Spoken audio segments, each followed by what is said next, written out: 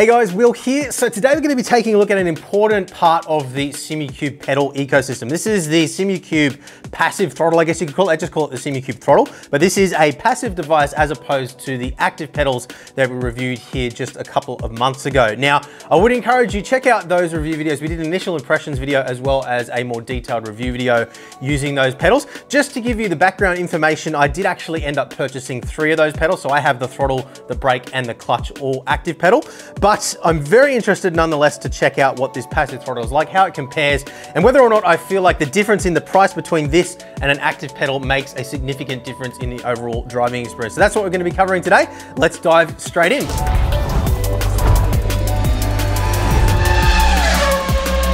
So before we kick off today, firstly, a quick thank you to the sponsor of today's video, Micro Center. Now, if you're in the US, you're probably already familiar with Micro Center as a fantastic destination for all kinds of electronic gadgets, TVs, PC hardware. Pretty much if it's some sort of electronic gadget, chances are they sell it there. But what you might not be aware of is the fact that they also are now ranging a variety of sim racing products, which is expanding all the time. Now, this is particularly exciting for sim racers because it means you finally have the opportunity to get eyes on, or in some cases even hands-on, with a lot of the products that we review here at Boosted Media before you put down your money and actually buy one. They've also got quite a powerful rig building tool on their website as well. So if you're not sure what gear is going to go well together and how to get started, that is a really great option. They've got a brand new store opening up in Charlotte in early 2024. And there's also some really great sales going on for fall right now as well. So links to all that stuff down in the description below, and a big thank you to them once again for sponsoring today's video. So onto the Simucube throttle pedal. Now, firstly, just to let you guys know, Simucube did send this across to us to check out. They have asked for the pedal back once we're done reviewing it, unless we decide that we want to buy it off them. So as I mentioned earlier, I have actually already purchased all 3 of their ActivePedals. So it's going to be really interesting to see whether I feel like I wasted my money on that throttle pedal, whether I should have gone with something like this. Maybe I'll end up selling one of the pedals and buying this. I don't know, but that is exactly what we're going to be finding out today. So it's important that you guys know that nobody has any sort of control over what we're saying in today's video. It's purely just my own observations and my own opinions. And of course, nobody gets to see the video before you guys do. Now, just so that you guys are aware as well, we do have some affiliate links with Simucube as well as the other pedals that we'll be talking about in today's video. So if you are interested in helping us out at no additional cost, there are some links down in the description below, which are an awesome way of doing so. We do also have a 5% discount code available for Simucube down in the description below as well, which doesn't sound like a lot, but when you factor in the cost of some of this equipment, it is a significant difference. So let's dive in now and actually talk about pricing. This is a bit of an interesting one because the pedal itself, although a lot cheaper than the ActivePedal, is still quite expensive for a throttle pedal. So you're looking at just a touch under 340 euro for this pedal. And to put it in perspective, the VNM pedals that we reviewed just recently here on the channel, they were just a touch over 500 euro, depending on where you purchased them from, for the entire 3 pedal set. And they were very, very good quality. There were a couple of add-ons that we did recommend for those, which do add to the price, like the damper kits, for example. And that is one thing that we'll be touching on with today's review as well. But yeah, when you consider what you're getting here for the price compared to some of the other options that are in the very competitive market as it stands at the time that we're making this video, it does still seem quite expensive for what it is, but obviously nowhere near as expensive as what something like the ActivePedal is. Now, the ActivePedal has a few obvious advantages over something like this. Advantage number 1 is that it gives you the sensation of feedback inside the pedal itself. So it allows you to generate all sorts of effects, and they've even added things like G-force effects to the pedals now, which is quite interesting. We might unpack that a bit more in a future video, but gives you force feedback sensation through the pedal. Look, in the time that I've been driving with my ActivePedals, and I have had them on the rig now for a good number of months as my daily driver setup, I don't tend to run many effects, or if any effects at all, on my throttle and clutch pedal. I purely just have the ABS effect kicking in on the brake, and I do find that to be extremely beneficial. But where I felt like the money was more justified for me was in the ability to make quick adjustments to how the pedal actually feels underfoot. So the throw range, the amount of mechanical resistance behind the pedal, all those important things. Because I'm chopping and changing and driving lots of different cars quite frequently, that was worth it under my particular financial circumstances, just for that benefit alone. alone, which was the reason why I chose to spend the money for that pedal. But for a lot of you guys, it would be extremely difficult to justify that kind of spend for, you know, something which isn't necessarily adding a lot to the actual experience of driving any one particular car. So that is kind of where the differences are between this and something like the ActivePedal, so that we're very, very clear right from the start here. So to give you the full picture in comparison there, just a touch under 340 euro for the non-active pedal, the passive pedal. You're looking at a touch over 2,150 euro for the ActivePedal as an add-on. So that's assuming that you already have your brake pedal, which is a little bit more expensive because there's a few extra electronics that they include on the primary pedal. The add-on pedal is just a touch over 2,150 euro. So 2,150 versus 340 odd euro is a massive difference, of course. Now, just finally on pricing as well, one other thing that has changed since we did our initial review of the ActivePedals is they have added this passive pedal to a bunch of various different bundles depending on what kind of configuration you want. So there is a little bit of saving there, so it's worth jumping on their website. Check out the link down in the description below and have a browse of the various different configurations that they have available. So let's take a more detailed look now at the pedal itself and how it works. So as you can see, a very similar design overall in terms of how the arm is designed and everything, how it all hinges to the ActivePedal. So it does blend in quite nicely on the rig, as you guys can see here. An overall very high quality presentation. You can see nice thick aluminium throughout here, very, very thick base plate here as well. No issues at all on the rig with flex or movement or anything like that. All the pedal arms and everything are all very, very solid. So the way this design is functioning is very simple. You can see down in the bottom here, there's a little load cell. So it's actually using that load cell to determine the pedal position. And the way it does that, if we have a look in the side here, is there's a little arm coming off the back of the pivot here. And there's a little tiny spring inside there. As that spring compresses, it increases the amount of deflection inside the strain gauge on that load cell. That deflection is then interpreted as the pedal position inside the software, which is then passed through into the sim. Now there's a little RJ connection on the back of the pedal here, and they include a little pigtail cable like this guy. Just plugs into the back of the pedal here and then plugs into the back of your primary active pedal. So it does assume that you have an active pedal. This isn't something you're going to be purchasing to run on its own with other brand pedals, for example. So very simple in terms of how all that functions. And then in terms of the assembly here, again, quite simple. As I mentioned before, the push rod goes through. As we push the pedal down, you can see that goes through a little sleeve here, which has got some sort of a Teflon, I believe it is, coating on there. So it's not a hydraulic cylinder or anything like that, but it does give it a very, very nice smooth action, no binding, no sort of gripping or anything like that. Now that is one observation that we had with the ActivePedal, so it's worth mentioning. Underfoot, you do get a slight graininess, and that's just a sensation of the screw mechanism actually winding in and out and moving the motor. So it is something that I mentioned in the initial review. It's something that doesn't really bother me in driving, but having said that, this does feel a lot smoother underfoot than the ActivePedal does. So if that's something that you think is going to be important to you, then it is definitely worth considering at least. And then it's, yeah, in terms of the function, it's as simple as that really. One thing that I would like to see on the pedal at this price point is a adjustable damper. That is something that I've always kind of said historically I didn't feel was particularly important, but I have changed my stance on that a little bit recently, just having experienced a couple of pedals that had really high quality dampers on the V&M pedals in particular. That did genuinely add a lot to the experience of using the pedal. It just makes it feel like a little bit smoother underfoot, adds a little bit more sensation. And although a lot of real life cars don't have anything like that on them, it just felt nice, and you know, it didn't make me fast or anything like that. But at this kind of price point, it is something that I would like to see. So let's go through the various adjustments that are available on the pedal. Now it does integrate in the software, as you guys will see a little bit later on, pretty much seamlessly along with the ActivePedal. So a lot of the same adjustments that you have there in terms of things like non-linear curves, for example, are all exactly the same as they are with the ActivePedals. You just obviously don't have adjustments for things like throw inside the software because they're all done mechanically on the pedal. So let's run you through all of that now. So starting off with the throw adjustment here. This is actually a really nice design. So you've got this little orange collar here, and what you do is you wind that in and out. So if we go towards the negative, you can see this little screw jack, I guess you could call it, or worm mechanism winds out, and that allows us to adjust between a minimum throw as we wind this out of 48 millimeters. So that is the maximum there.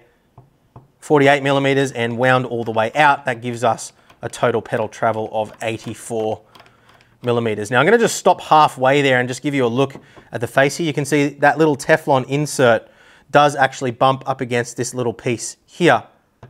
And that gives us a nice high quality bump stop there. One comment that I do have though is that it is quite noisy compared to some other pedals. So a lot of pedals utilize a little stop within the mechanism down the bottom here. And often that's covered in some sort of a silicone or rubber material, which gives us a nice cushioned and quiet bump stop. In the case of these pedals, both on the full extension and on the return,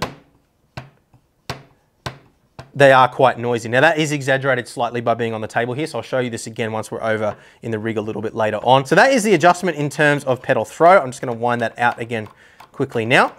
We also have an adjustment on the push rod here for our spring preload. So that can be wound in and out like so. Now you will notice here that if you wind the preload all the way out, the spring does actually become non-captive. So you can see there, it does produce a little bit of movement there, which obviously isn't something that you want. So you're never gonna wanna have that spring on minimum preload.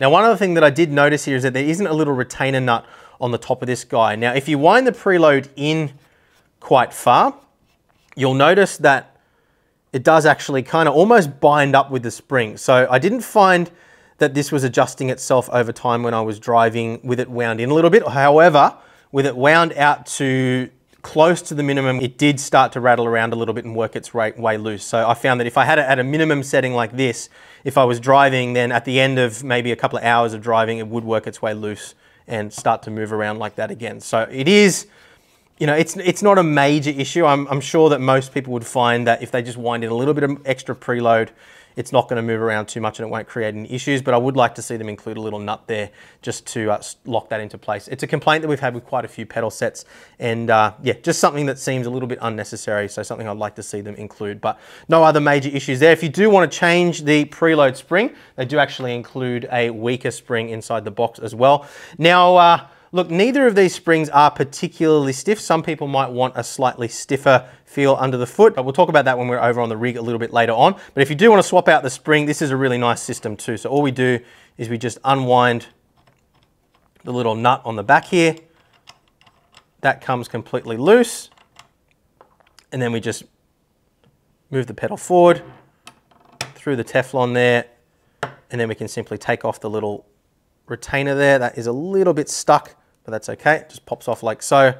Then we just pop the spring off. It can get a little bit stuck on the spring perch there, but it just pops off like so. Set that guy aside, install the new one, put the retainer back on. And then this can be a little bit awkward, so we kind of need to bring this part up whilst holding this. It's all very awkward to do with one hand, but it is doable. You just want to be very careful that you're not damaging the Teflon here. So I'm going to kind of hold it with one hand, slide it through like that, and then that goes there. It all slots back into place. We push this down, and then the little nut can go back on the back side again. So yeah, a little bit tricky to do with one hand, but not impossible. And yeah, nothing I think really to complain about. And this spring, as well as not providing as much resistance underfoot, also feels a little bit more linear in response than this guy does. What you'll find with this spring, as it squishes up, the resistance increases in a more exponential kind of fashion. So it gets stiffer the harder you press the pedal. Whereas with this guy, because it's more spaced out, it's never really fully compressing. So it just gives you that slightly more linear feel. So that is our preload, our spring change out, and our throw adjustment. We can then also adjust the force curve by moving the rod up and down within this little groove here. And then we have all the typical adjustments that you would find in terms of pedal angle and whatnot. So I'll just quickly run you through those. That gives me a good opportunity to show you the little bag that they include in the package as well, with all kinds of mounting hardware. So they do include some T-nuts, some M6 bolts, as well as an Allen key and a little Torx key as well. So I'm going to quickly loosen off these. Where should I do it? I'll do it here first. So we'll loosen off the pedal pad. So with that loosened now, you can see it kind of clicks into each position, which is quite nice. So I'm actually going to leave that on the middle position. I think that's probably going to suit me best. And we'll wind that back in. Now we also have adjustment here for the angle of the faceplate, so I'll quickly show you that too. Loosen that guy off and this guy a little bit as well. And with those bolts adequately loosened, you can hear it actually clicks into each position with a little ball bearing that snaps into place, just like what we had with the pedal face. So little attention to detail, things like that do let you know that it's a very high quality product. Obviously, it's not something that you're going to be adjusting often, but it does make a difference to the overall presentation and the feel of the product. And it does somewhat go towards justifying the quite expensive price tag that we have on this pedal for, you know, for the function that it's performing, I guess. So nice adjustments there. I don't know why anybody would ever need to have an angle like that, but you can if you need to. Let's pop that back down into the bottom position and just quickly tighten these guys off again.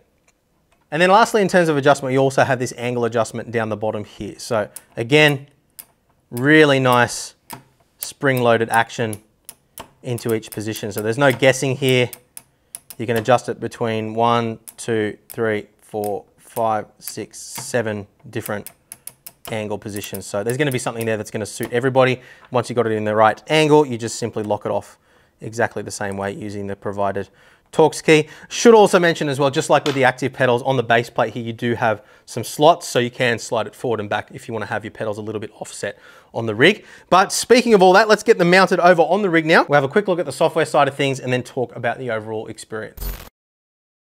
So all set up on the rig now. First thing I want to just highlight here is the loudness of the throttle pedal, because it is quite significant. I noticed it immediately as soon as I put it on the rig. So that's how loud I would expect it to be under normal kind of driving conditions. So you hear the bump stop at the end, as well as the return quite loudly. If I explosively release it, so just take my foot off it, you can hear it's like a huge clunk that actually reverberates through the entire rig. But that's not what you're going to be doing when you're driving. Returning it like that is about where it's going to be. Now, my threshold for calling this kind of thing out is usually if there's somebody sleeping in the next room or somebody trying to study or something like that, is it going to bother them? If you're living in an apartment, is it something that's going to bother them? With this pedal, I would say yes. If you've got somebody trying to sleep in the room next door, they're going to complain about this instantly, because it is going to probably be the loudest thing on your rig.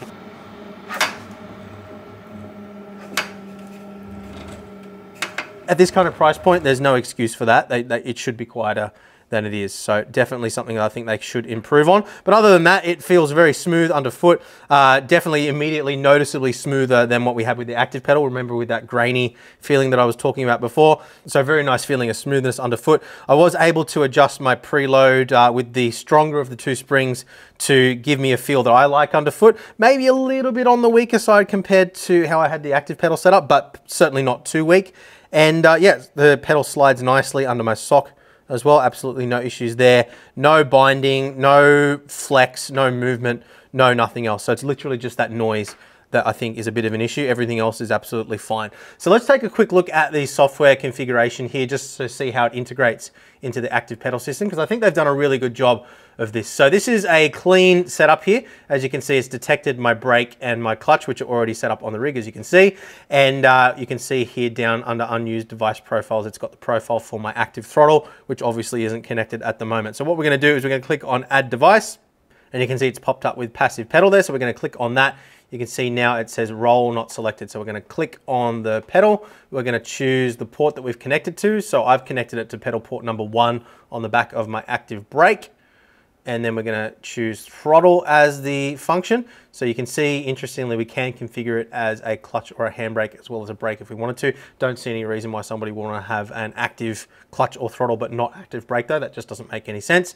We're going to click on throttle, then going to click on calibrate. We're going to go all the way to the maximum, all the way back to the minimum. Just do it a couple of times and then press OK.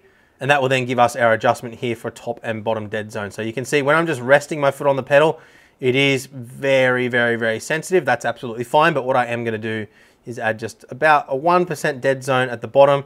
That just ensures that if I'm resting my foot on the pedal a little bit, I'm not getting any throttle drag there. And then likewise at the top of the stroke, you can see if I push the pedal all the way to the maximum but don't put any force behind it, it's actually resting a little bit below that 100%. And obviously we don't want to find a situation when we're not reaching 100% throttle. So I'm just going to add a little bit of dead zone at the top as well, just to ensure that when I've got the pedal pushed all the way to the maximum without putting pressure behind it, it is actually reaching 100% inside the sim. That is all we need to do in terms of configuration. They're going to take my foot off, click save, make sure that we do indeed have all of our pedals not being touched at all. Click on OK. And then if we want to, as I said before, we can set a non-linear curve here as well. So we've got the choice between linear and then curve. And exactly like what we saw with the ActivePedals here, you can set a non-linear response. So say for example, you've got a really high powered car that you want to come onto throttle a little bit slower, you can set up a curve a little bit more like this, for example, and that is going to bring the throttle on a little bit more gradually in the early stages and then ramp up aggressively. Conversely, if you're driving, say, something like a GT86 or an MX-5 and you want to have the throttle come on more aggressively, you can do something like this as well. We want to have it pretty linear. We don't want to have any secondary dips. So now you can see the throttle's coming on a lot more aggressively in that initial phase and then smoothing out just to allow us to get on that throttle a little bit quicker out of the corners. But I'm going to go back to linear mapping. I never run a non-linear map on any of my throttle pedals, never have, probably never will. And that is everything you need to know in terms of software. The brake and the clutch still work exactly the same way as they did before, and it all integrates very nicely. So let's move on now, talk about the driving experience.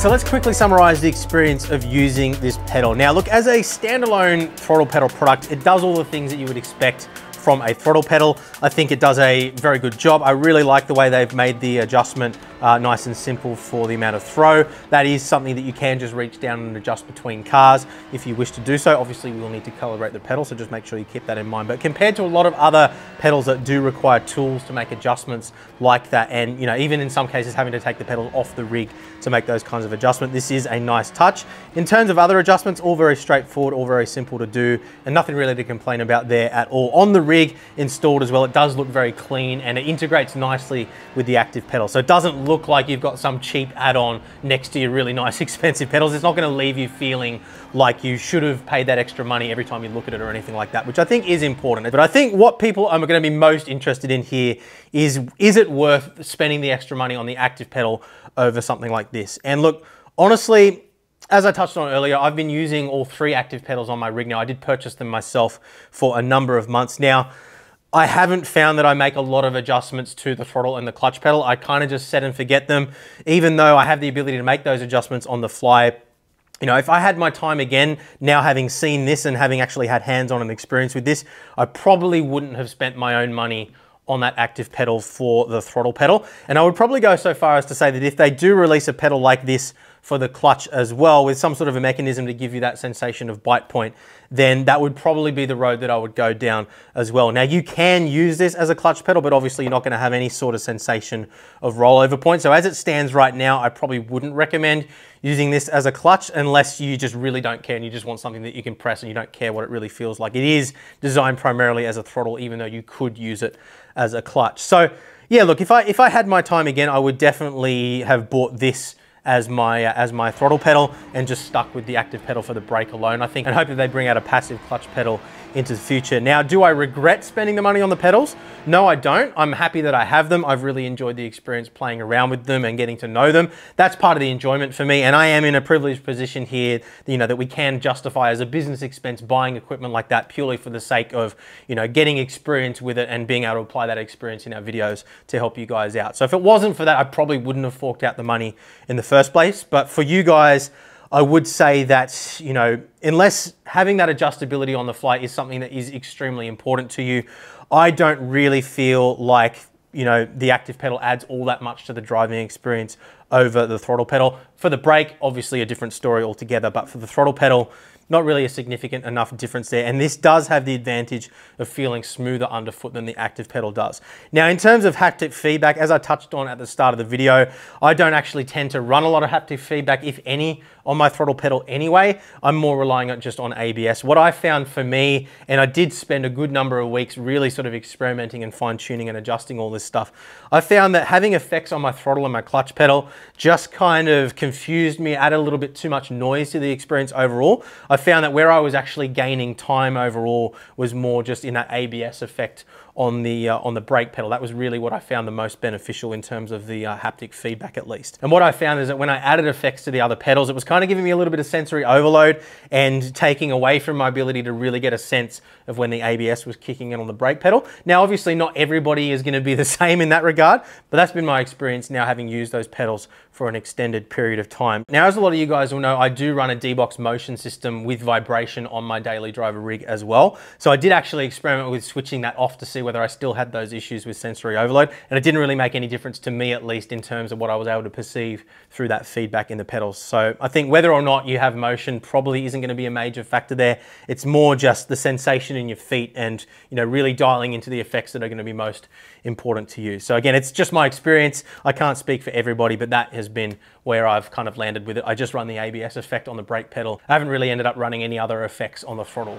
or the clutch pedal. So at the end of the day, I think it's pretty straightforward here. For the majority of people, I think that this is going to be perfectly good enough, and you probably don't need to spend the extra on the active throttle pedal. I just don't think that you're going to get your money's worth out of that in terms of the additional benefit over the top of something like this. When you compare 340 odd euro to 2,150 euro, the extra benefit just is not there with the ActivePedal over something like this. And really, I think it's as simple as that. So at this point in time, at least, my recommended configuration for the majority of people would be passive throttle, active brake, and look, really, when it comes to the clutch, I don't know whether they're planning on making a clutch pedal as well. They haven't shared any information with me, but I'm pretty confident that if they do end up releasing a clutch pedal, that would be my recommendation over active as well. I really just see the primary benefit of the active pedal being on that brake pedal, and very difficult to justify the cost beyond that. So I really hope today's video has helped you out. Please do leave a thumbs up if it has. If you do want to pick up any of the gear that we've talked about in today's video, there are some links down in the description below, which is an awesome way of helping support our work here at Boosted Media at no additional cost. So we really do appreciate your support there.